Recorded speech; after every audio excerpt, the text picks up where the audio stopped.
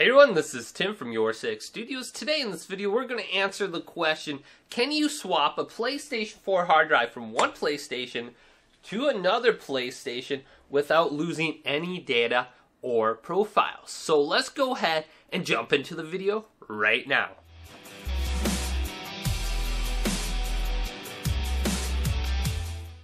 So I have two PlayStation 4s at my house right now, and I'm going to go ahead and take out the hard drive from this black PlayStation and put it into the blue PlayStation and see if I lose any data when I transfer them.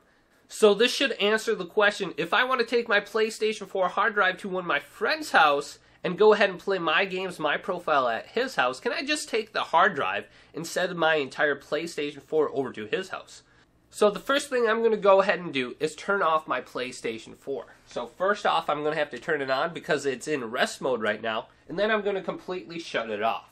Alright, so I'm going to hold down the power button on the PlayStation 4 and bring up the quick menu, and then scroll down to power, and then go to turn off instead of enter rest mode. So my PlayStation 4 is turning off now. And now that my PlayStation 4 has turned off, I'm going to go ahead and flip it up on the side and take the power cord and just completely unplug it from the wall here. So the power cord is unplugged. Now let's go ahead and swap the hard drives. Okay, so taking out a hard drive on the PlayStation 4 is very, very easy. You take the faceplate and you pretty much just move it over to the left, and then you will have to pull up and the face cover will come out. And then you'll have one screw right here. You will have to unscrew to the left. So let's do that now. And this will be very easy to unscrew. Let's go ahead and just put this to the side. And then there's a nice little handle here you can just go ahead and pull out the hard drive with. And here's my hard drive. This is a 1.5 terabyte hard drive made by Samsung. If I had the regular hard drive, I would only be able to install about 2 games on the PlayStation 4 in the current state of gaming right now. So let's do it to my blue console. Same thing. Lift up, and there's my face cover. And then let's go ahead and screw this to the left and pull out the hard drive. And this will be a very similar hard drive I went ahead and bought just off Amazon. This is another 1.5 terabyte hard drive. It's labeled HGST. So let's go ahead and put the Samsung hard drive into my blue PlayStation 4. And put it in here just like this, and it'll slide in. Let's go ahead and put the screw back in. And one thing I want to show you about these screws are actually really cool. I don't know if you can see it from here. Let's go ahead and focus it. These screws actually have the PlayStation symbols on it, so the square, triangle, circle, and cross. So that's kind of cool. So let's go ahead and put my face cover back on. Start with the back, move to the front, and then push to the right. So my face cover is... Now let's go ahead and put the power cable back in the back of the console. And I almost got it. There it is. It's plugged in. And the moment of truth. Let's go ahead and press the power button and then switch over to my monitor. Alright, so my PlayStation 4 is pretty much restarting right now. It's got a light blue light on, and I'm presented with this screen. Cannot start the PlayStation 4. Connect the PS4 controller using the USB cable, then press the PlayStation button. So let's go ahead and do that.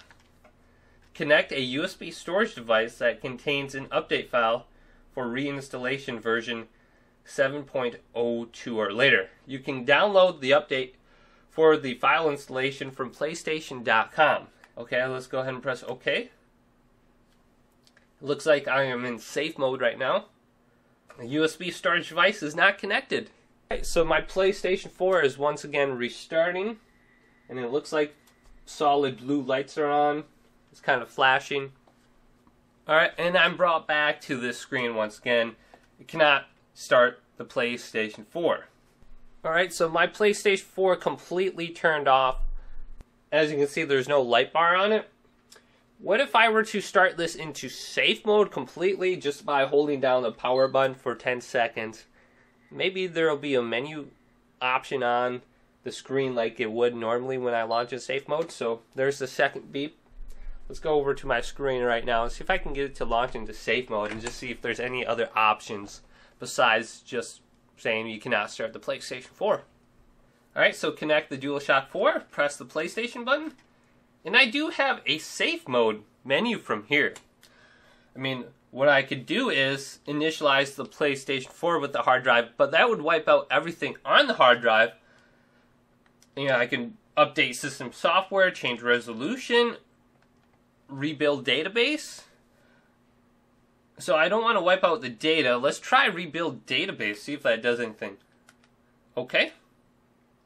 I got an error, SU413367. Alright, it says I have to turn off my PlayStation 4. So it seems like right now I can't just take a hard drive from one PlayStation 4 and bring it to another and expect it to just work and have all my data on there. Okay, so we didn't really get the results I wanted. Let's go ahead and put my original hard drive back in my PlayStation 4 and just see if there's any problems starting it back up again once I go ahead and put my original hard drive in.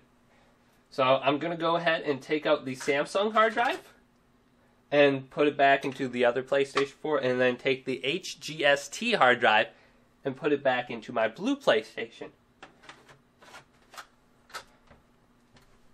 Alright, so that's it. Let's go ahead and put the screw back in and put the cover back on. Alright, so my cover is back on, my hard drive's in. Let's go ahead and press the start button and turn on my console.